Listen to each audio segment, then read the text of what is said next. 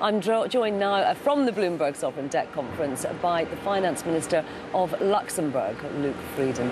Thank you very much indeed for taking time out to join us today. I know you're due to speak quite soon.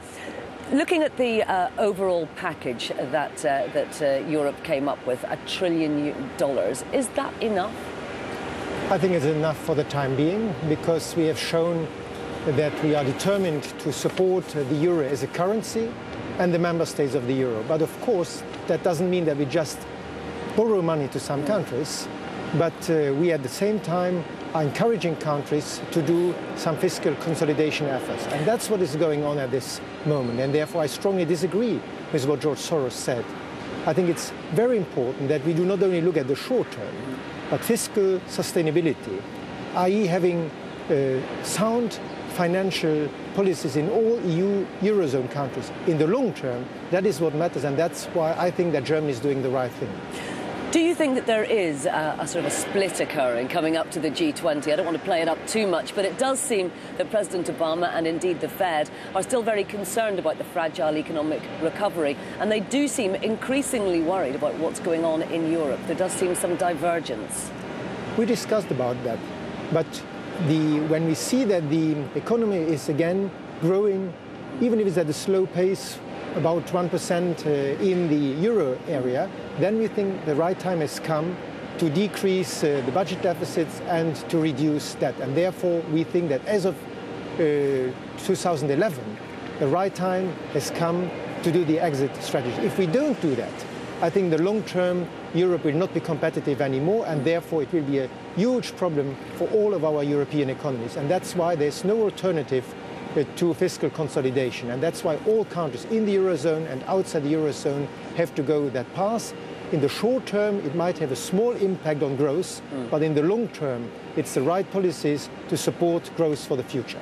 Well, looking at the longer term as well, do you think we're going to have more of a common fiscal policy in Europe for the euro to work, so that we don't get this divergence that we've seen and that was very much laid bare in this sovereign debt crisis? Very much so. I think we need more coordination, not only of our budgetary policies, but also of our economic policies. There have been too many imbalances, and therefore we need to give ourselves criteria to measure those economic fundamentals, and we need to approve national policies in light of what is going on in other European countries. So discussing it in common meetings, this doesn't take away any of the sovereign rights, but sovereignty in a monetary union has to be exercised together. Now, the other thing that obviously they are concerned about in the United States is that the austerity measures that are being put in place are too severe. We've just had a budget here in the UK with some pretty severe spending cuts as well, and that it may indeed cause double-dip recessions. Are you convinced that the impact of these austerity measures isn't going to lead to negative growth? It will not lead to negative growth, because these are intelligent measures. Intelligent in the sense that they have been chosen not as to break the fragile growth, but to make sure that we will not have debts which will not be able to finance anymore on the markets. The debt in the European Union, in the Eurozone, is too high right now, so we have gradually to decrease it. If we don't do that, in the short term, again, we might have some positive aspects, but in the long term, Europe will have no future. So we have to do these policies, and I don't think that these austerity measures are negative to the long-term growth. How do you view the ECB's role and the intervention that's been made so far? Would you like to see more intervention? I think most of the actions taken by the ECB were very positive during the crisis and even before the crisis. I think we have price stability over the past 10 years. We shouldn't forget that. And that is due to the excellent work of the ECB.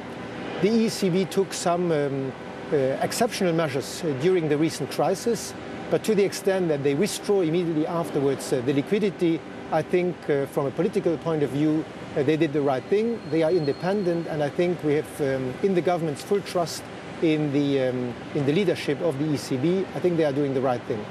We've seen Germany weigh in with the ban on short selling. How do you think that markets can be encouraged to act responsibly? First of all, I think that such action should be taken at a European level. That goes for short selling, that also goes for the bank levy. I think we need European decisions on this. and not some individual measures. And then I think markets have to understand that we try to avoid too risky transactions which in the long term may lead to crises such as the ones we have seen. Not everything in short sellings is bad, so I think we should not take populistic measures just to please the public opinion. We should very carefully analyze various risky transactions, all their pros and cons, and then come to European decisions. Now, S&P, the head of S&P, has today said that there's a 14% chance that Greece will default. What is your thought on that? Greece will not default because they are under close monitoring by all the Eurozone members. So we are monitoring on a monthly basis together with the ECB and the European Commission how they implement their fiscal consolidation program. And we stand ready to support Greece if something exceptional goes wrong. And I think the decisions we took at European level are going into that direction. Greece is doing the right thing, and Greece will manage to solve these problems with our help. Frieden, Finance Minister of Luxembourg, thank you so much for joining us here on Bloomberg today. Thank you.